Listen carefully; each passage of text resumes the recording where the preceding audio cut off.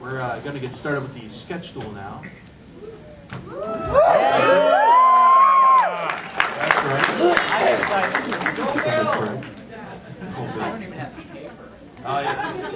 You don't need it. You're on the wall. Yeah, don't tempt me. I would do that. So. Get your hand up.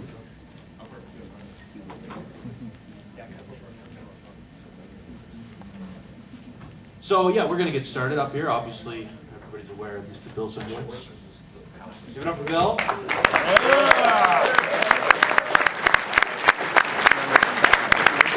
Mr. Tony Moore of Walking Dead fame.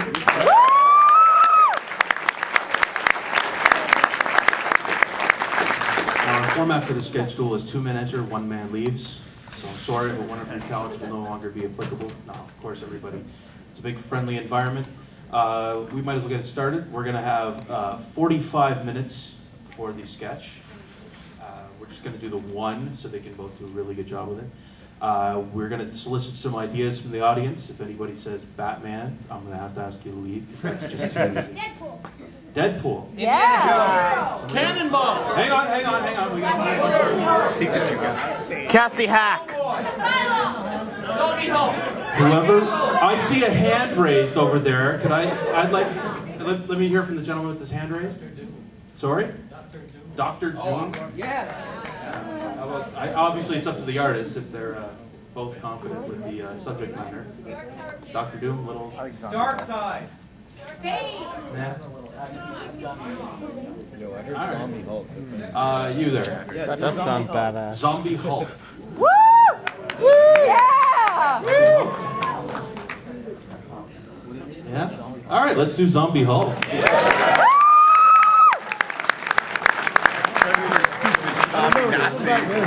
I was like, damn, that's a good 45 minutes. All right? All right, we're good.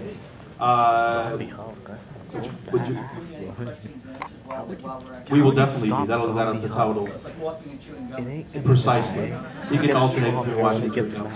If you watch some of our earlier duels, some of our artists were not able to talk and draw at the same time. So since Marcus didn't say a word, guess who finished quickly on that one?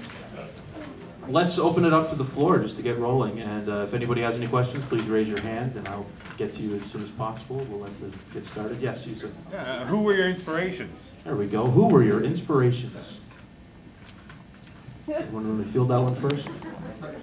I haven't started drawing, but I can't even speak when I'm not drawing. So, my inspirations, I can't even really narrow it down. Even though Neil Adams was sort of my main guy when I was growing up, there have been so many along the way, and a lot of them might look at my stuff and think that there's no way that that person has influenced my work. But like Sergio Aragonés, his work is I love his stuff. And there was a whole period when like he was doing the marginals in MAB. He was also doing his own, Viva MAB and his own paperbacks and stuff. Yeah. And I loved the confidence in the line. So actually, when I got to know Sergio, I asked him about that, and he said that one of the things that made him so fast was that when he draws, if his line goes this way instead of that way, he just goes with it. And so it's like he's not correcting; he's just going with the flow. And that actually was really kind of encouraging for me. So there's been a lot of people. I mean, Sal Buscema, Carmen Infantino, Stan Drake, of course Neil, and then illustrators like Bob Peak and Bernie Fuchs, Mark English. Fred Ottness, and then a lot of abstract expressionists, Kurt Schwitters, Robert Motherwell, Frankendale or Helen Frankendale. It's just like there's a whole slew of these people who do abstractions and stuff, and then even like Andrew Wyeth and C. Wyeth, the whole Wyeth. Not as big on Jamie, but the NC and Andrew were amazing. So there's really, it doesn't ever really stop. I mean, I'll look at some of what somebody's doing now, and it's like it's like a little buzz, a little click of adrenaline. So we're sort of we're alive, hopefully sentient creatures. So it's like oxygen.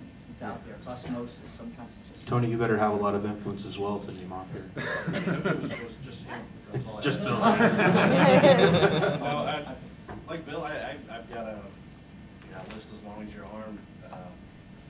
when I was a kid, I grew up reading Mad magazine. When Moore's talking about, Jack Davis. Jack Davis is like my ultimate influence.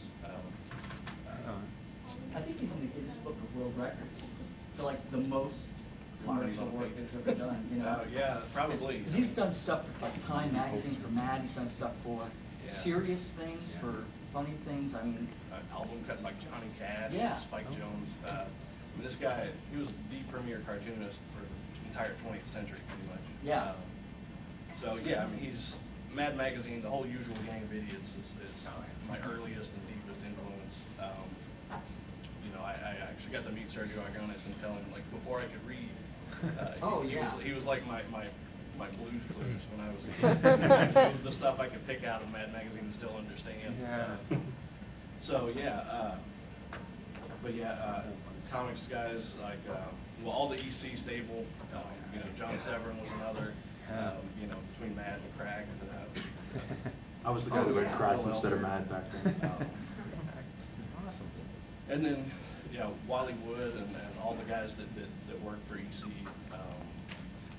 And then, you know, modern comics guys like Jeff Darrow, Doug Mankey, huge influences on how I approach a page. Cool. But, and in the fine art stuff, We need some volume back here. okay. Hello. Okay. The Wyatts, Andrew Nancy, Howard Pyle. Let's see. That's better. Yeah. Rockwell's huge influence because he was still a cartoonist at heart, I think, even though he brought it up to such a level of realism.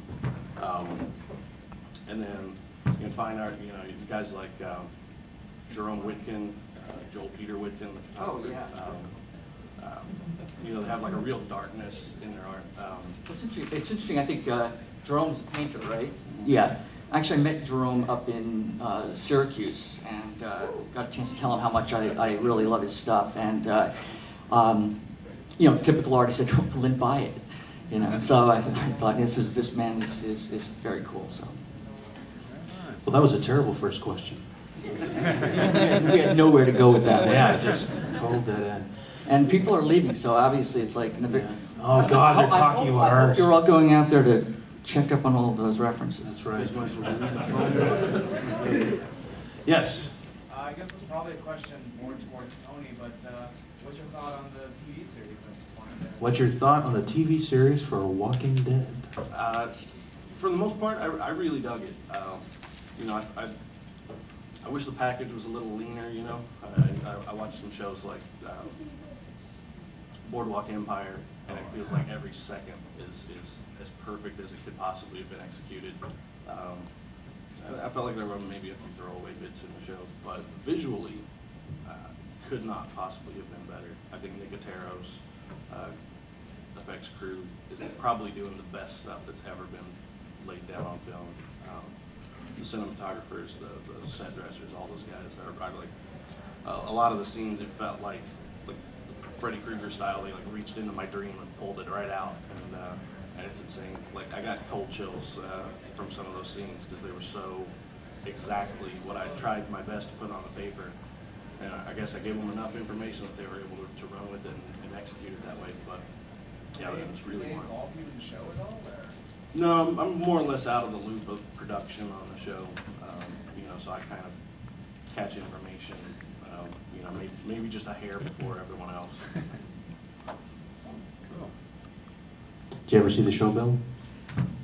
No, I was just going to mention that. I actually don't have a TV. There you go. I stopped watching television a number of years ago. But I do watch, you know, collections when the series will come out or something. I'll get the DVDs and watch them straight through. On what? On anything. Well, I mean, I was a big Deadwood fan for a long time. I loved that show. Yeah, you know, and let's see. There's a whole slew of them. I mean, I've seen a couple of the movies that have been coming out, but I'm sort of drawing a blank on anything at the moment that I have really actually. I'm leaning